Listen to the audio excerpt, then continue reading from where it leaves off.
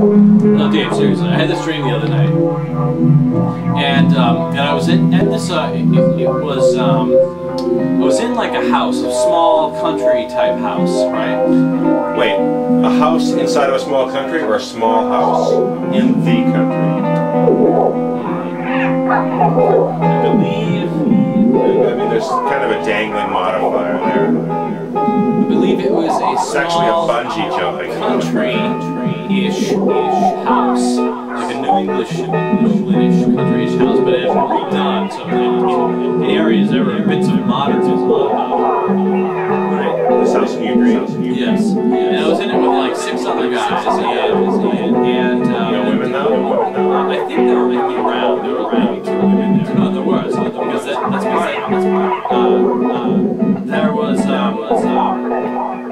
lot of those guys there were med students, right? And this one girl had this fetus inside, and they couldn't let her know there was this fetus inside for some reason. So they decided to do this one. Is this after I told you about the story?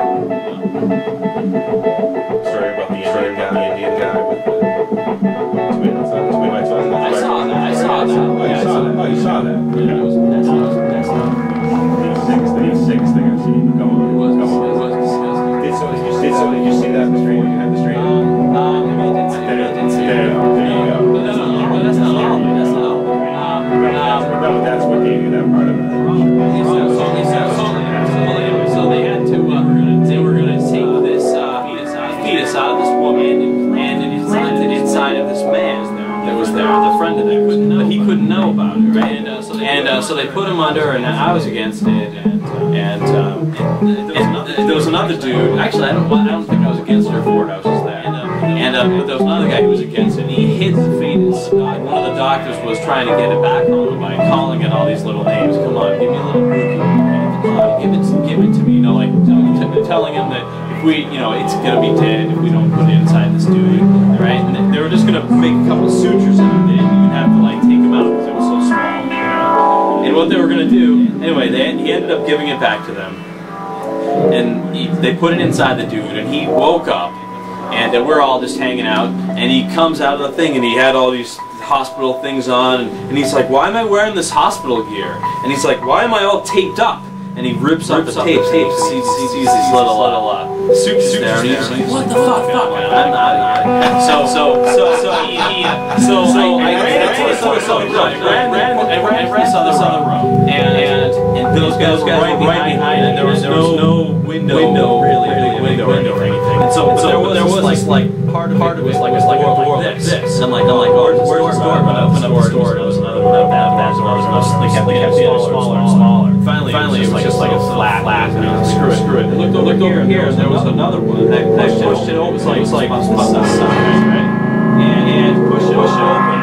2 stories up. And I stuck my head out. Realized I took my whole body out of the thing. And so as I'm doing that, those guys are holding my legs. I'm just straight. They're holding my legs.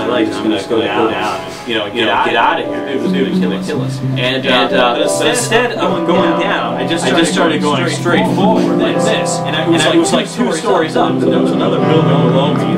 Kids playing over there, in a playground or something. There's a driveway below me. And I realized at that moment that I was dreaming. And I was like, oh my gosh, I'm dreaming, and I'm now waking up. I can do anything I want in my dreams. And I'm like, I can fly if I want to. So I flew out of the mailbox part, right, over the building, way up over the tree line, and I actually didn't see a far distance. So it's like I wanted to see far away, but there was like white, like I couldn't see it past like I don't know 500 feet or something. But you know what I mean? Like for some reason it was I just remember the sky being white. And I was up really high and I was flying around, and then somehow I lost energy and I was just going back down to Earth. And I knew I couldn't get myself to stop falling back to Earth. And I knew that because I was dreaming that I wasn't going to be hurt when I hit the ground, but I knew it was just going to freak me out, wake me up, big time. And so I'm just falling and finally I hit the earth, and it totally jolted me out of sleep.